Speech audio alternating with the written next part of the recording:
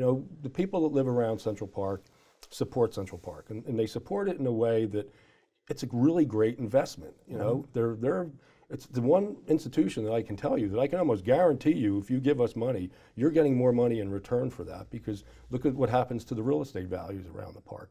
It's made the real estate really, doesn't make sense how much some of this real estate is because of Central Park. So there's very little competition for that kind of donor dollars. And your budget is? $58 million a year. We raise 75% of that. The vast majority of that is from people that live around the park. It's individual donors. We have still some wonderful, incredible corporate support, institutional support, foundation support.